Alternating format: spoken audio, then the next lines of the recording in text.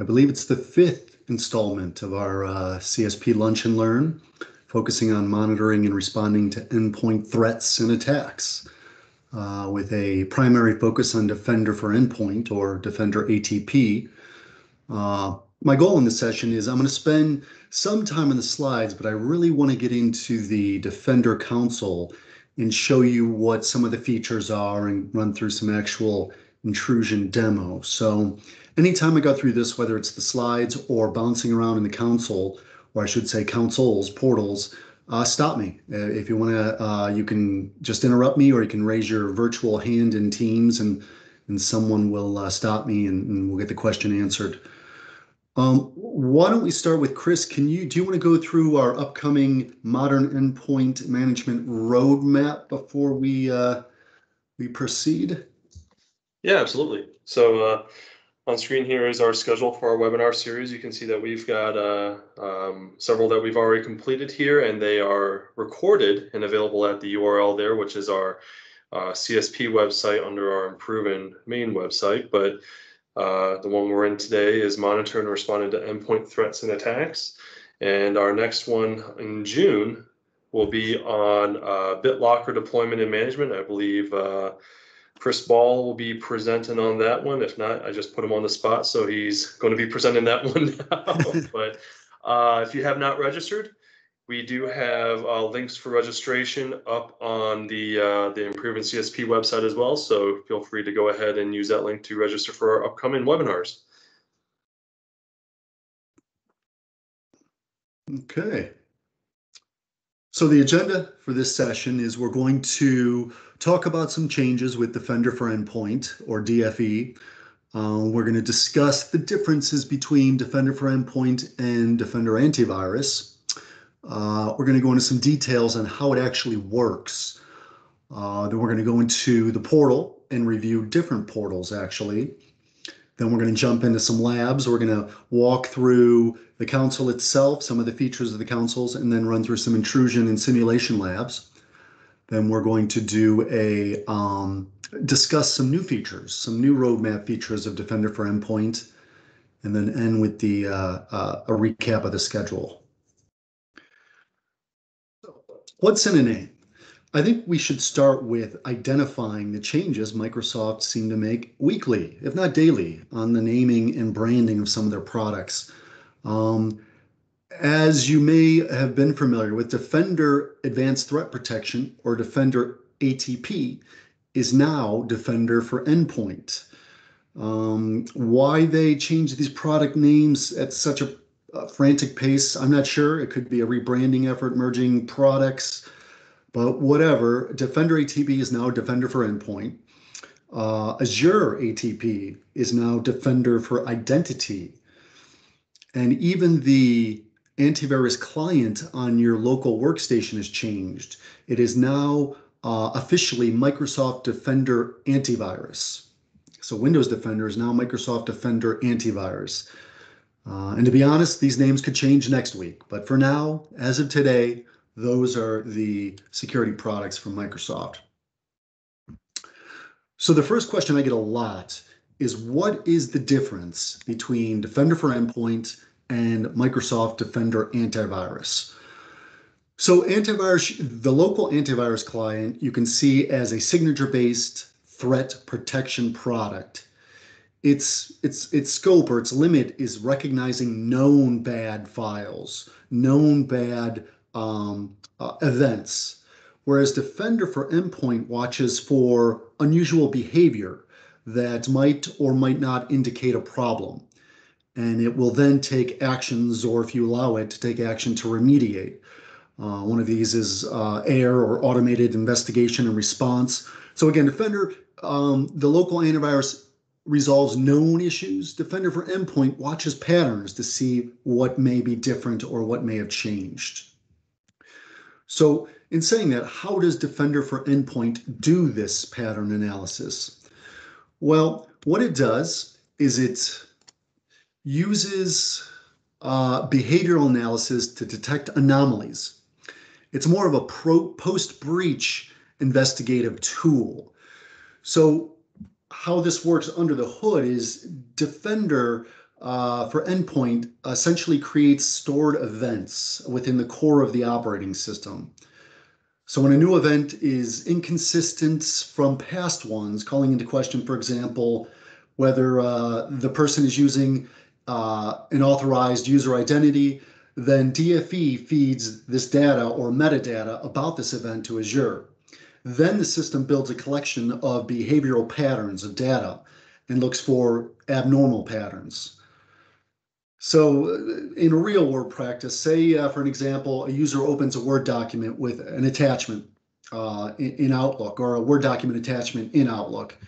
That kicks off a PowerShell process that touches a bunch of files. A signature-based tool such as a Windows Defender antivirus won't recognize that as being a problem, but Defender for Endpoint would or could detect that the PowerShell activity is abnormal for this user and this process. It would then trigger and take action based off of your configuration settings.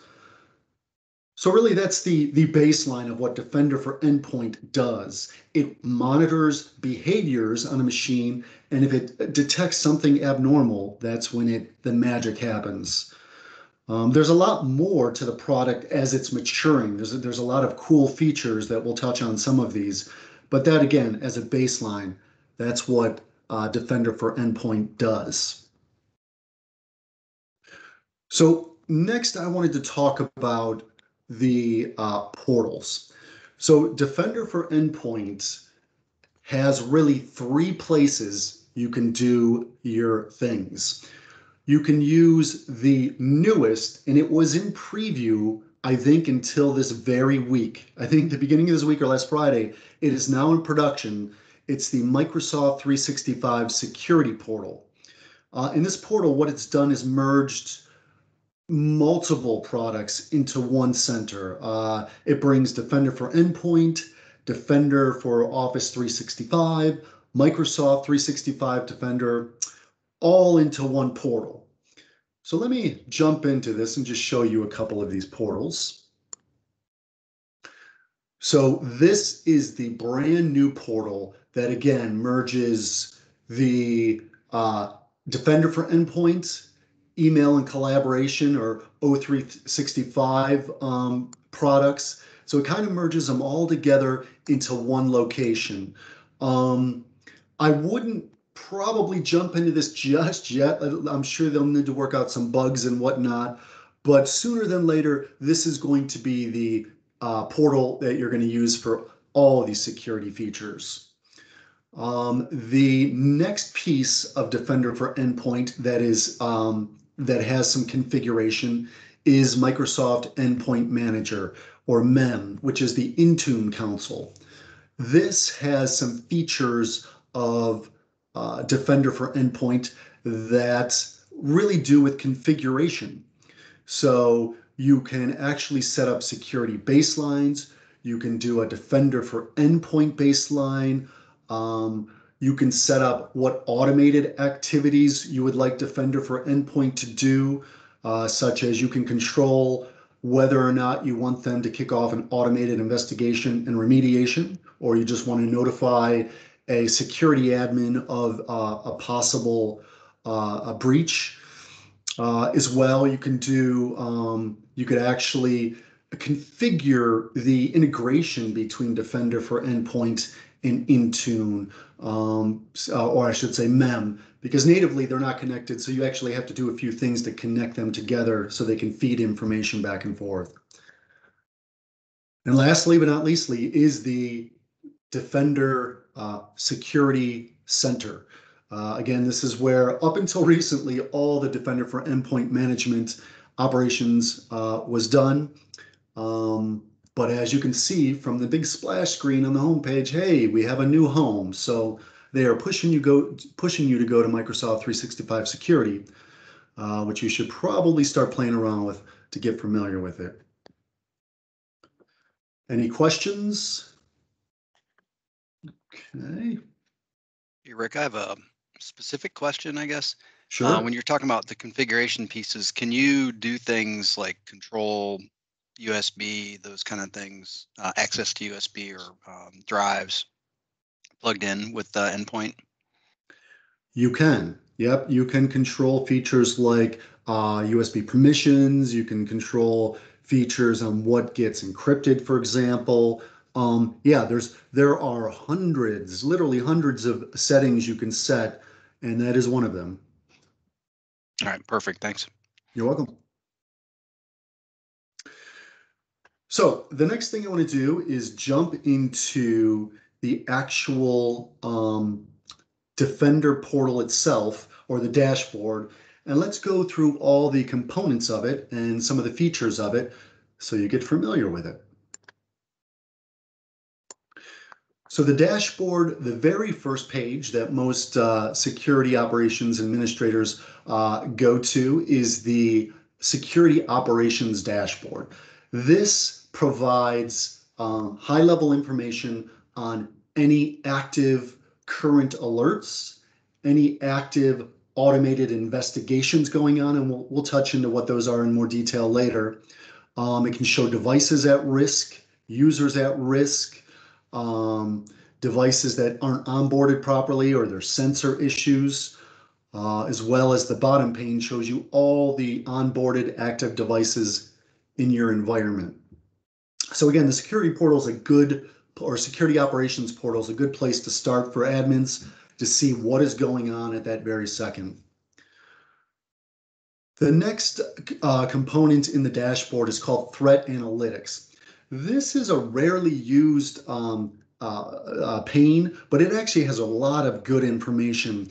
Not only does it provide information on known popular exploits, threats, but it also tells you about new ones that are just occurring, or some information on ones that could occur regarding, it could be regarding drivers, it could be regarding ransomware, things like that. So this is a really good, I know we don't have tons of time to do reading and studying up, but this is a great place to learn about what is currently going on in the threat universe.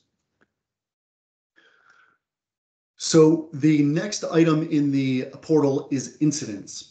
Now, the great thing that Defender for Endpoint has done, it uses logic to put known issues or breaches or incidents into one ticket, you could say, or one incident. So let's say there were 7 alerts, but all 7 of them are the same type of activity.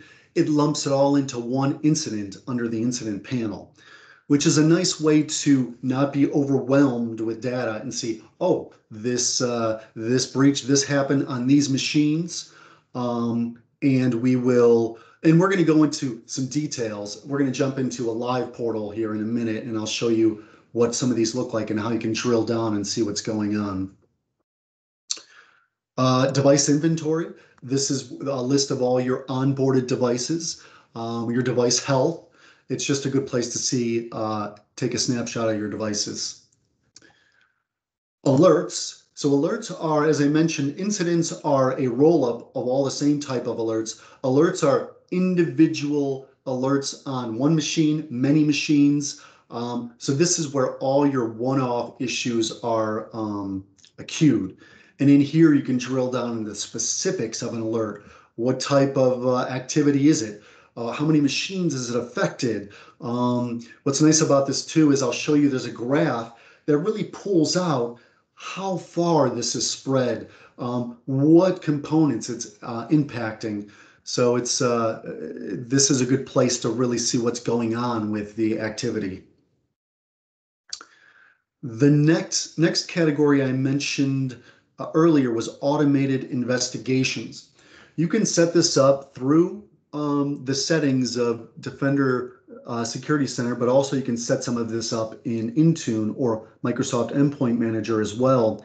You can set up for Defender for Endpoint to automatically begin resolving these issues, scrubbing the files, removing scheduled tasks, doing whatever it identifies is the problem. A lot of clients I work with don't set this to automate.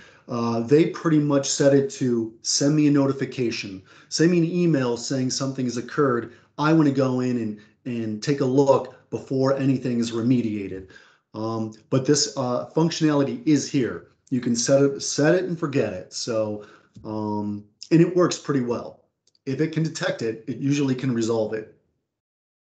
Advanced hunting and reports is basically reports are your canned reports, whether it's threat protection, device health, vulnerable devices. Advanced hunting is basically building custom queries to, let's say you want to know a specific file that's on every device. Let's say you want to know what device events or what events happened for a device in the past year. So this is basically custom queries. It's pretty easy to use. It's pretty logical query building. The next one is partner and APIs. This is a list of, basically you can consider it add-ins. These are add-ins you can incorporate into Defender for Endpoint to have either added functionality, added threat protection, added reporting, things like that. Actually, I want to stop here. Do you, Chris, would you like to touch on the new web filtering product that's been integrated into Defender? Sure, yeah, I can speak a little bit to that. So, web filtering at the endpoint, a lot of organizations will do a network appliance that monitors all their outbound network traffic and try to restrict traffic to certain inappropriate sites, gambling sites, things like that. But with Defender for Endpoint, you actually have that capability built into Defender itself. So at the endpoint, the policy gets applied to prevent Windows from reaching those sites. So, in this work from home environment where everyone's working remotely, they're not always VPN'd into the corporate network. And therefore, their network traffic is now being managed and monitored by those network appliances. So now with Endpoint, Defender for Endpoint, you can make sure that your endpoints aren't reaching out to inappropriate locations because Defender for Endpoint knows how to do that filtering. And it just pretty much blocks the website from loading in the local browser. So there is some configuration in that, and I don't want to get too far off your track, Rick, but there is some configuration with setting up policy to assign, what sites are restricted, and they're categorized. We're not necessarily putting in specific URLs. Not that you couldn't, but there's categories that classify certain sites based on threat intelligence feeds that Microsoft has actually licensed from one of our partners, Siren. You may have heard some of our announcements around Siren and their inbox security. Well, Siren is one of the leaders in threat intelligence and threat feeds, and Microsoft has licensed that capability for the Defender for Endpoint web filtering. Okay, excellent. So moving on from the partners and APIs, we have threat and vulnerability management. I think the big component in this area is what is called Secure Score. There's no data here. We're going to jump into the other lab and I'll show you Secure Score. But basically, it gives your organization a security score. The higher the score, the better. And what's nice about it is it shows you low-hanging fruit. It shows you ways to increase your security score. Let's say it notices a large amount of machines don't have the latest Windows updates or a certain patch. It shows that maybe one of your products, .NET is a famous one. You're using a version of .NET that isn't supported and is vulnerable. Especially if you need to meet certain industry requirements, PCI, HIPAA, whatever it is, and you need to get to a certain level. Security score is a great way to go in and see how you can easily resolve some of these security issues. And they give you some specific details on how to do it as well. So security score is a great way to improve the security of your environment. So the next area is evaluation and tutorials. We're going to be going into this a lot more next, but this is where you can set up an evaluation lab and do simulations and tutorials. Service health is basically the overall health of the Defender for Endpoint service and the onboarding service. So if there's any issues, it'll let you know. Configuration management is specific to endpoints. How are your connection with Intune, device attack surface management? So it basically is endpoint and interaction or device configuration management. Settings has a large group of things. Some of them are pretty relevant. For example, you can do email notifications. So I mentioned, let's say you don't want to do automated investigations. You want to email an administrator, security administrator of an event that has occurred. Well, you can add some email and different types of email configurations here. Advanced features. This is a lot of ways to interact with other products. So you can do integration with 365 threat intelligence. You can integration with Intune, things like that. So yeah, this is where you can connect or allow and block files. Let's say you keep getting a false positive. Here's where you can add files to say ignore, things like that. Auto remediation. Again, you can set auto remediation levels. If it's considered a high impact event, you can then trigger auto remediation. If it's a low impact event, maybe you'll just have an email sent to you. Roles, device group, these are areas where you can set up access roles, permissions for certain groups, things like that. So there's some other things in here. You can set up indicators, alert suppression, again, for false positive, things like that. And at the bottom is onboarding and offboarding. So for those who haven't really played with Defender for Endpoint or did no rollouts yet, there's certain ways you can onboard and offboard devices. You can download a script. You can download a package. You can set up a group policy.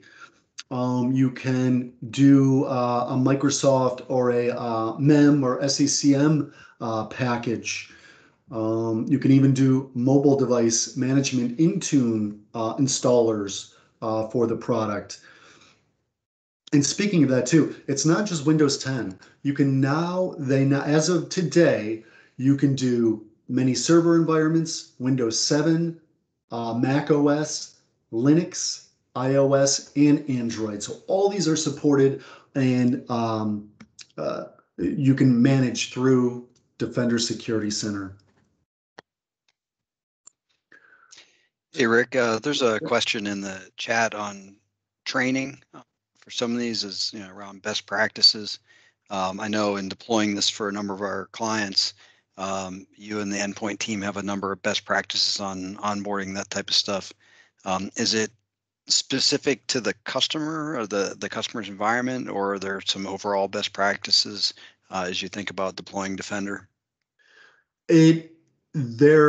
I guess every client is different, but I guess the overall best practice is to start small and then grow your security baseline, your configuration baseline. Because a lot of times some of the intrusions, detections, and especially if automated investigations are enabled, I've seen it where a Word document is trying to be disseminated, a safe Word document disseminated to multiple people, and it keeps getting stripped out, right? So I would always start small and then grow your detection or your protection footprint.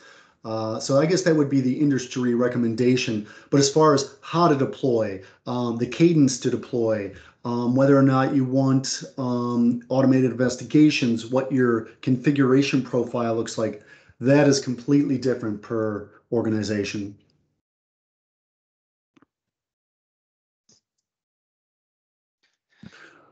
Okay.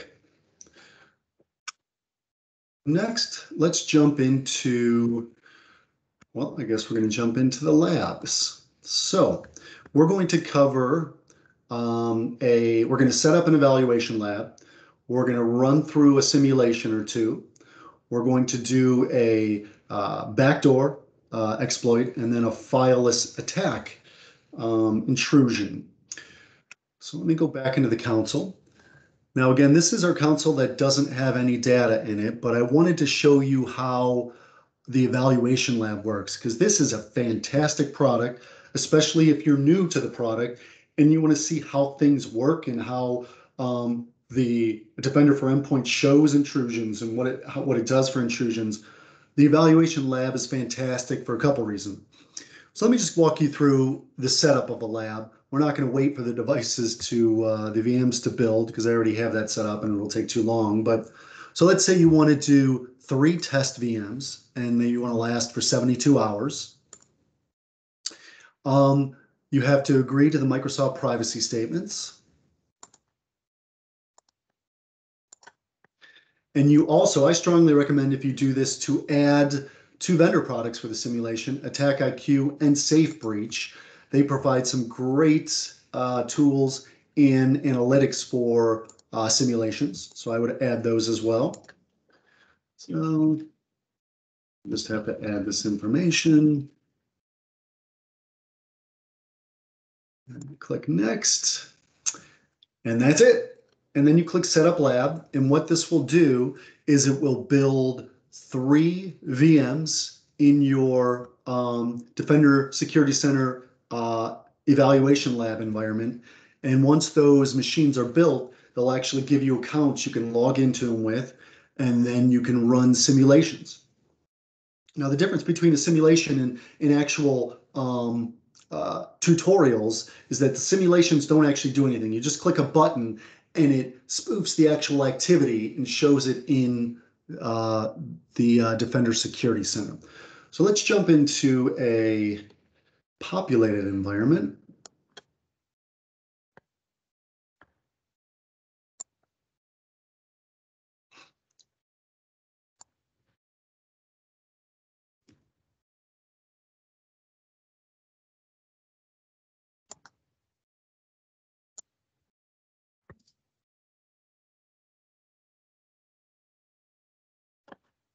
Okay, so if I go under the evaluation lab, you can see that I've built 3 test devices, test machine 1, 2, and 3. To connect to those devices, you just click connect over at the right-hand side. And let me bring those up.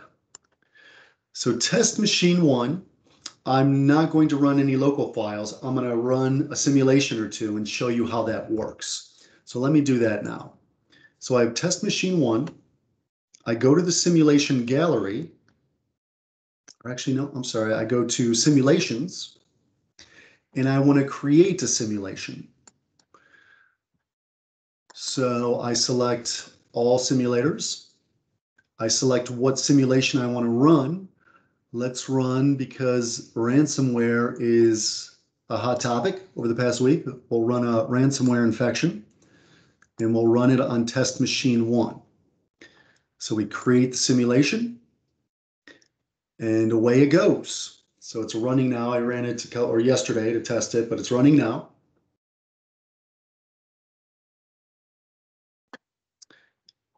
So what you do is, let's say you go into the alerts queue. Now ignore all the rest of these, but what we're looking for is an alert for test machine 1. So let's give it a minute. So it's still running. And again, the difference between the simulations and the tutorials is the simulations, there's no actual touching of the machine. You don't have to do anything. All you're interested in is seeing what Defender for Endpoint, its process of how it creates an alert, how it creates an incident possibly off multiple alerts if they're grouped together. And then you can actually watch it run through an automated investigation and resolution, hopefully. Okay, while that's running, let me walk you through the other 2 tutorials we'll be running, and we'll see them all at the same time. So the next tutorial I'd like to run is a backdoor. It is for a Word document that this scenario simulates attacking using a socially engineered lure document or in a phishing email. So you get a document attachment in an email, you open that document, and it has embedded in it code that creates an executable on the desktop. It creates a run registry key and a scheduled task. So its job basically is every time you boot up the machine, it runs the scheduled task or run once that runs this executable to do something nefarious. And these are called ASAPs or auto start extensibility points. An ASAP is a scheduled task, a run command in the registry. So if I run this, here we go. I'm always nervous. And it requires a password. What is that password?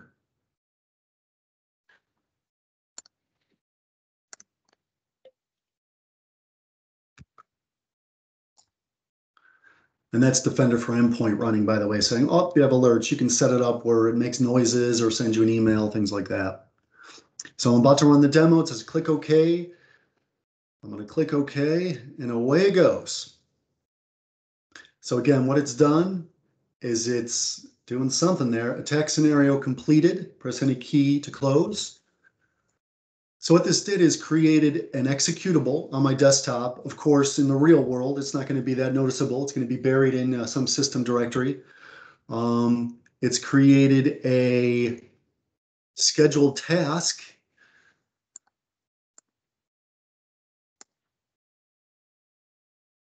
Well, you know what? It didn't create a scheduled task. I wonder if Defender for Endpoint already blocked that. Anyway, it would normally create a scheduled task in here. And as well, it would create a run registry key. So again, every time you boot up your machine, it's going to run one of those ASAPs to kick off this executable, which is currently on the desktop. So let me run the third one, and then we'll go into the console and take a look at what all these have done. The third one is a fileless attack. So this is basically a script that is run, executed in memory. A user could be tricked into executing it, or it could be run remotely from another machine that's already been infected. So basically it can be run either double clicking a script, run through loading a web page, run through a remote execution on a machine that's already infected. And it's difficult to detect fileless intrusions because so many administrators use scripts every day. They run scripts, so it's hard to detect that a malicious script is moving around. So what this code does, it launches a notepad, and that simulates an attack code, which is injected into it. That attack code attempts to communicate with an external IP address. So let's go ahead and run this. And away we go.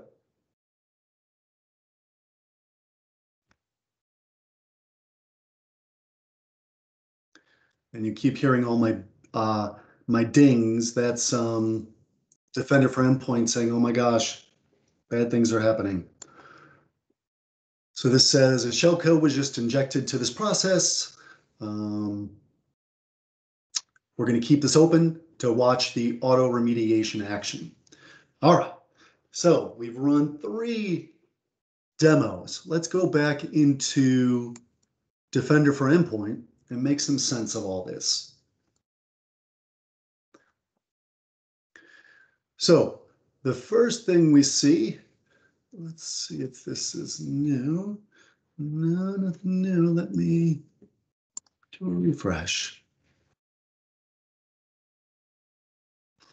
Okay, let's go down to alerts. I think alerts looks newer. So yes, we have some alerts and they're already remediating, as you can see, in an investigation state. So let's go into the ransomware one. So you go into the ransomware alerts, and what you can do is drill down. You can always drill down in any alert and see the actual code that has been run and what it's doing. So you can see that this ransomware was detected. You can see that it's the WannaCrypt ransomware. You can see that, hold on a second.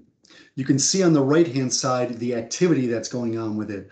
So you can see it's fallen under an automated investigation. It's partially remediated, meaning you can see that it's actually doing something. You can, all right, come on, Defender. Well, that's a bummer. Let's go back into it.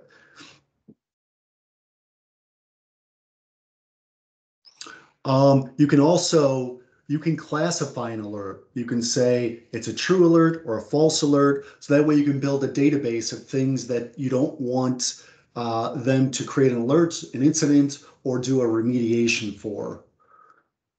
Let me go back into this. So another alert we ran was for the suspicious process injection observed. This was the this third detection we ran, which was the fileless script. This you can see that it is run suspicious process injected into Notepad. Where was that? Notepad.exe. You can see again that it's linked to another incident. So you can click on link to an incident. In fact, let's go into the incident queue.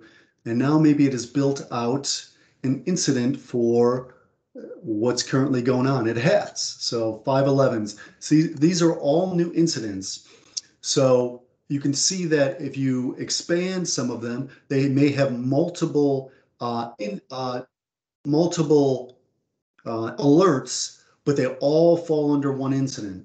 So you see this ransomware attack has many alerts, but they all roll under one incident. So you can see the Locky ransomware was prevented. That's one alert. You can see a malware, the Cryptor malware was detected, and that was an alert. You can see that Locky was already partially remediated, which means they removed some of the files or removed some of the ASAPs that were going on. Cryptor is currently being remediated. So again, incidents, you can see that if an incident fall or alerts fall under the same incident category, it'll lump them together. Let me go to the, yeah, this is the, no, what I'm looking for is the backdoor. Let's see. Virus endpoint, test machine 2. There it is. Okay. So what I want to show you with this is the one where I had the, yes, this is where I had the backdoor. And what I want to show you in the graph section of the incident is how cool they will graph out what's going on with a intrusion. So if it was multiple machines already infected, this graph would show a web of machines that haven't been infected.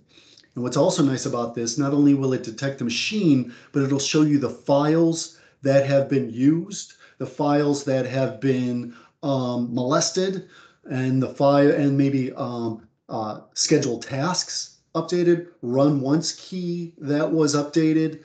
So this is a cool way to see what files and functions were touched by this virus and how impactful has this been already? Who has been Defender, who has seen who's been detected or infected already? So that's a cool way to go about that. So if we go into our automated investigations, you'll see that for the third demo, I have it, if you recall, I said, don't run the automated investigation while this file is open, I set it up so we're waiting for the device, or we're waiting for someone to say, go ahead and run this remediation. You can set up for it, again, to auto run every time. You could set up for it to only notify every time, or you can set up for it to only certain events you want notification, or let the administrator click go on it.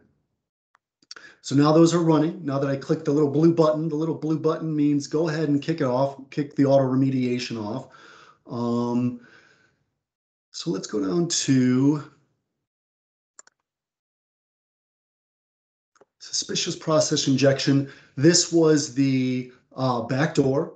So it shows that the process is it is in process. So it shows the test machine 3, what device was affected. It shows a suspicious process injection observed. It shows, it's still running, but waiting for device to actually resolve this incident. So that's basically it. I would recommend going through as many evaluations as you can, because the more you get comfortable with what it looks like, what a ransomware, how Defender handles a ransomware attack, how Defender handles backdoors, things like that, you get a better understanding of what's real, what's false, what is a big security risk, and what is something you just need to call someone up and slap their hand. Yeah, that's it. That's it in a nutshell. Any questions about the simulations? Okay. And I also want to mention too, as far as the simulations and labs, if you want a personal demo of some features, let us know. I'd gladly sit down with you. We can go through a couple of these simulations and we can go in even more detail on what it's doing and how it's doing it. So next I want to talk about the Microsoft 365 roadmap specific to Defender for Endpoint. Let me pull that up.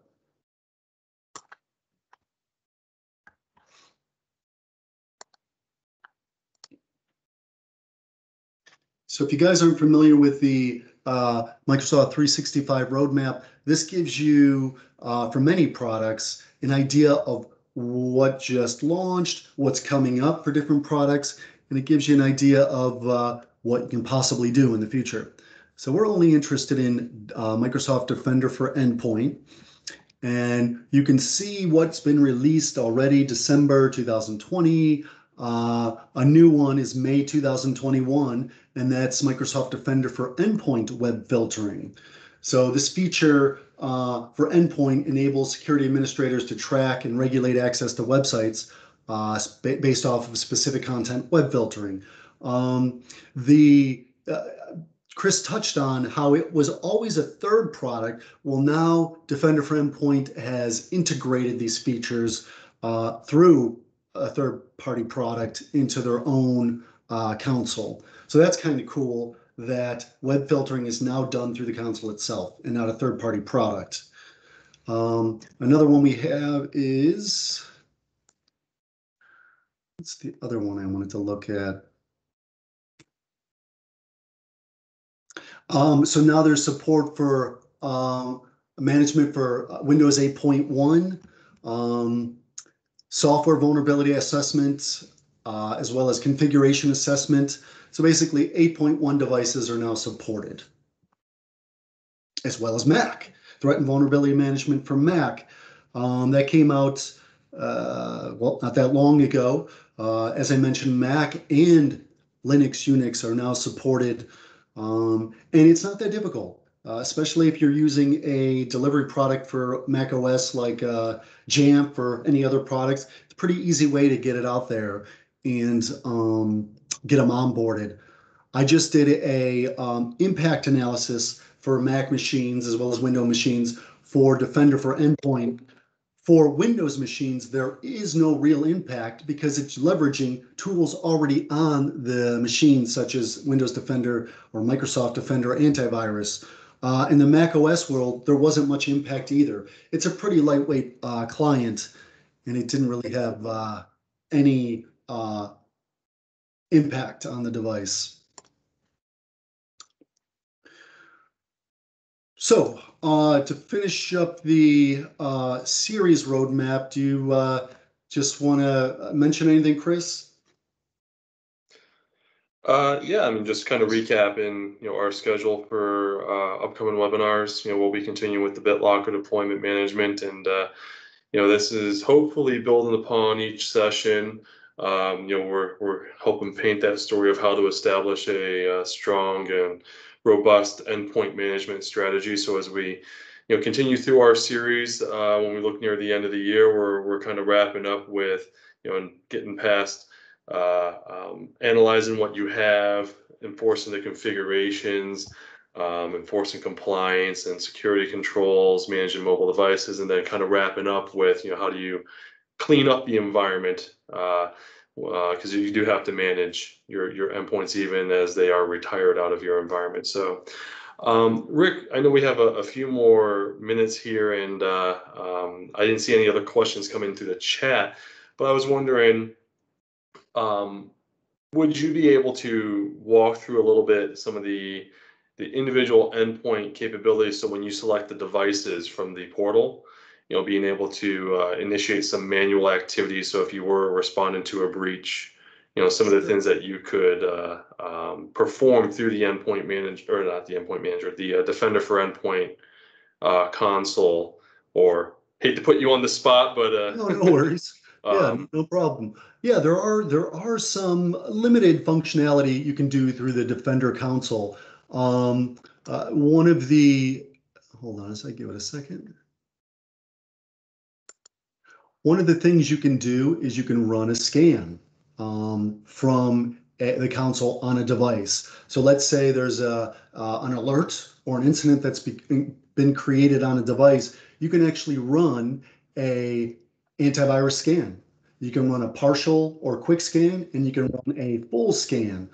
Some of the other things you can do is you can collect an investigation package. An investigation package is a way of collecting a lot of information on a machine, more than the console itself natively gives you, to start analyzing what may be going on with it.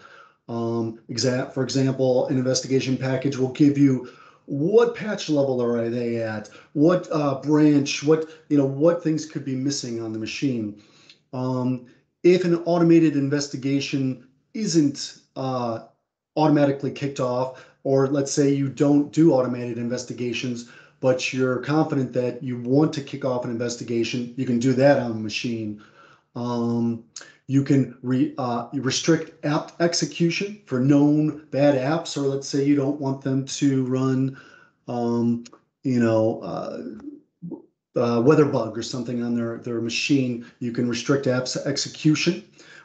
You can isolate the device. Let's say there's all kind of a virus storm happening on a device. You can isolate it. That way it'll give you some protection while you fix what's going on. So yeah, those are basically the things you can do from Defender for Endpoint on a local device. The running a antivirus scan, you could actually set policies to run scans. Well, you guys know there are multiple ways you can do that. You can do that through group policy, you can do that through Microsoft Endpoint Manager, and you can also do that through a configuration for Defender Security Center. Hey, Rick, what's the live response session? The live response session is you actually can connect to a device. You can connect to, anyway, you can connect to a device, kind of like remote, Windows remote, but not quite, because you're connect to their security environment. You're going to connect to their security logs, things like that. So that's what that is. Yeah, I believe that's actually it's a command line, a remote command line interface, but it's not as friendly as just running like remote PowerShell. It's more Right. similar to like Azure command line, to where there's I don't want to call it a proprietary or a unique language, but it's a different syntax than PowerShell, but it is a command line interface. Right. And what's nice about it is it's just focused on security logs and security information. So,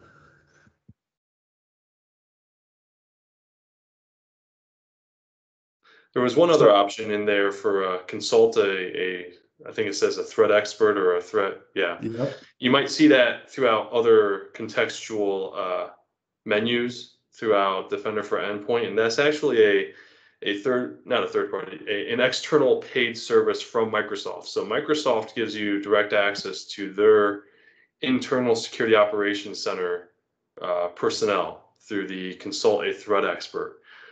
You do have to sign up for that feature. It is fairly costly. I believe the last time I checked, it was just shy of $100,000 a year for 2 incidents per month to get their insights and guidance and pretty much their hand holding. But in a scenario to where you have an active breach or a mass attack on your environment, $100,000 might be a drop in the bucket compared to the financial cost it could be for taking down your entire business for a couple of days. So, but just that is a paid service through Microsoft, and you have to sign up for it.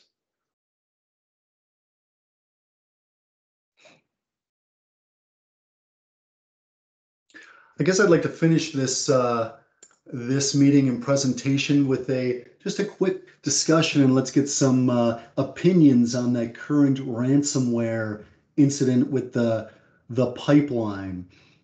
What is everyone's interpretation of that? Do you think we're well behind the curve with some of these products?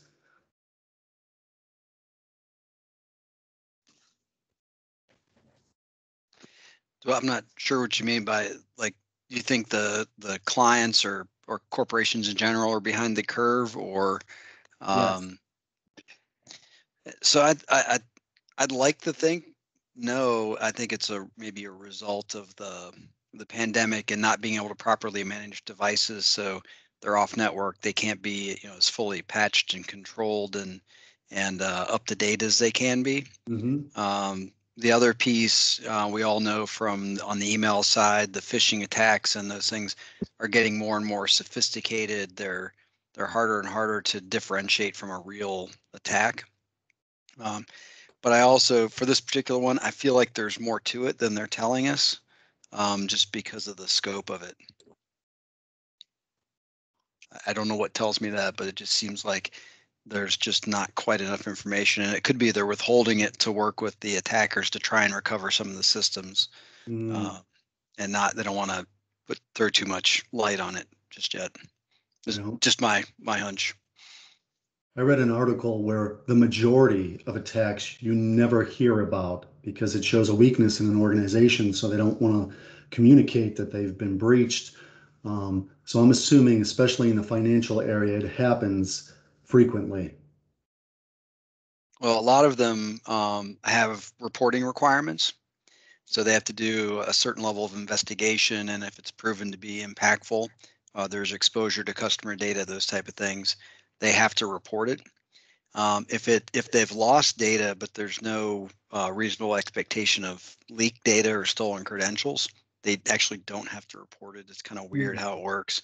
So, for encryption, it's one of the things we tell people. You have some baked in defense against ransomware if you're leveraging Office 365 through versioning. So if your files in OneDrive get encrypted, your -1 versions are all still normal, right? So you can roll back and recover from there. It's still not fun. I would still be vigilant on the endpoint, on the protection side, and on the education and awareness side for helping people understand what phishing attacks look like, where they are today, run the awareness training, run the simulated attacks, and help people understand, when it's okay, when it's not okay.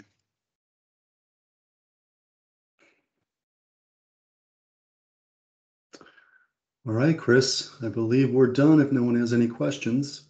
All right. Well, I appreciate everyone attending today's webinar. As we mentioned before, we do have our upcoming webinar next month. I believe it was June 15th, where Chris Ball will be talking about BitLocker, so endpoint encryption, and how that plays into your overall endpoint management strategy. So I appreciate, again, appreciate everyone's time for joining. If you don't ever have any questions, don't hesitate to reach out. I will be sending out a session feedback survey, and I know you guys probably get tired of receiving those from other pretty much everywhere these days, but we do appreciate any feedback we can collect, and we really try to tailor these webinars to provide you the most value. So your feedback is critical to ensuring that we are doing just that. So with that being said, appreciate everyone for joining in, and have a good rest of the day. Thank you. Thanks. Great work, guys.